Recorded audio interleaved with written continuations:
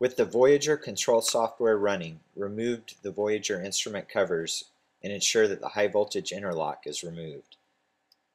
Disconnect the laser light 12-volt power going to the bracket. Use a 3 32nd-inch hex wrench to remove the hex bolt that attaches the bracket assembly to the attenuator. Remove the existing bulb and replace with the upgrade LED light, JBI part number 400005 LED. The LED must be oriented correctly for proper operation. Check the orientation by first plugging in the 12-volt power.